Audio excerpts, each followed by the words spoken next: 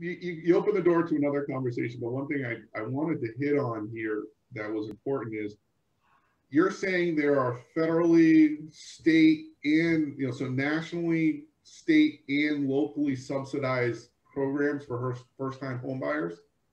Yes, they are. And there's also local city down payment programs, right? Yeah. It varies by cities. You would have to look at the city you're looking in. Most of them do have income limits. And some of them don't have income limits, but depending on your income will depend on how much they give you for assistance. And I don't want to go too deep into this, but I think it bears understanding. When we talk about income limits, what the municipalities say is there's something called the adjusted median income.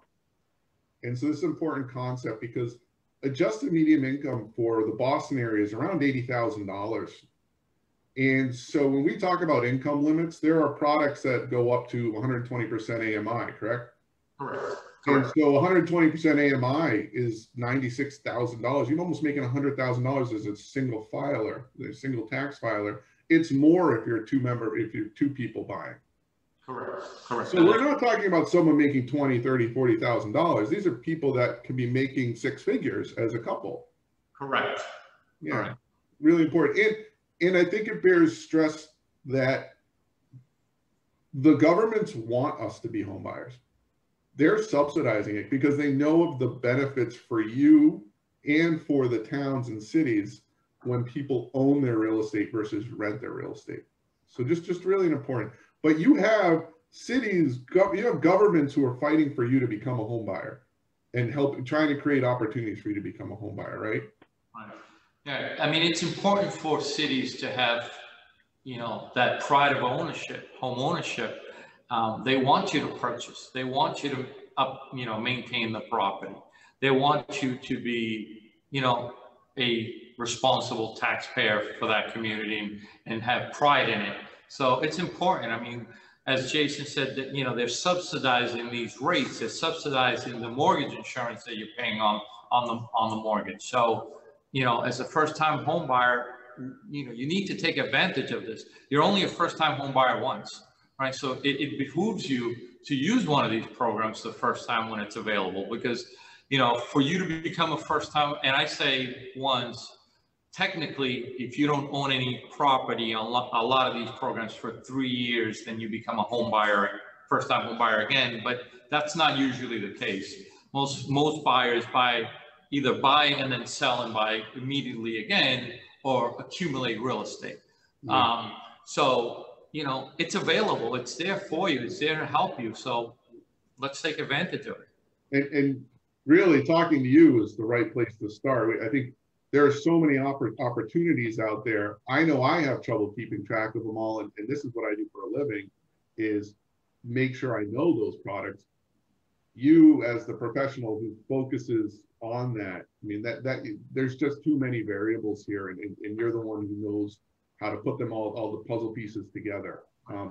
Yeah, exactly. Like you mentioned, the income limits, those change yearly, right? Guidelines change monthly, depending on the product, right? So yeah, you just have to, get into a situation where you're speaking to us, the sooner the better, so that we can kind of guide you, once again, that roadmap. I keep using that roadmap because everybody's different, right? Everybody has different income, credit score, down payment.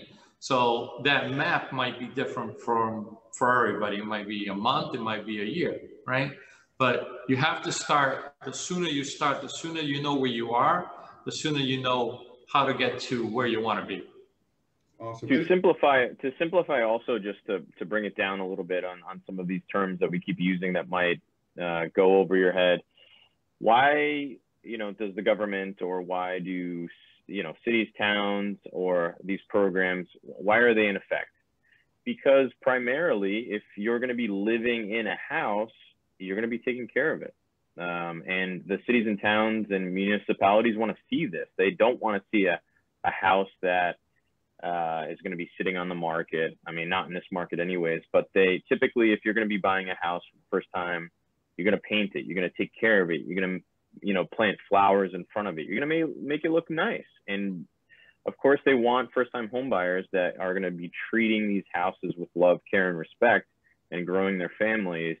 And of course, it just makes these towns and just look nicer, right? When you're driving through these neighborhoods, you're like, wow, that's a nice house. That's nice. People are living there. And that's why they're incentivizing these programs. And actually, George can tell you, if it's a primary residence mortgage, the rates are better. And that's because of it again. And they know, and these lenders and lending institutions know, if you're going to be living in the house, you're going to be taking care of it and taking care of the investment. Yeah. I mean, there's also towns that will give you a tax benefit on that real estate tax if you own the property. Correct. You're a landlord. So the taxes, X, $5,000. If you're a landlord, if you're an investor, it's $5,000. If you're a homeowner, it might be $3,000, right? So these are additional benefits that you might not even consider that will make that mortgage payment more affordable for you in the long term. Yeah, I think it's really important. It's funny, and there is a benefit here to the cities and towns for doing this. The NAR statistic is it's about $85,000 in business is generated when a transaction, when a home sale, especially a primary home, but when a home sale happens, inspections, painting, furniture, you just think about the little things that happen during a move, you put all that together, there's about $85,000. Now that doesn't mean it's necessarily an expense to the home buyer that happens on every purchase, but it is kind of that statistic that says people typically buy and then they invest in their home, right? Because they are getting that return on the investment back.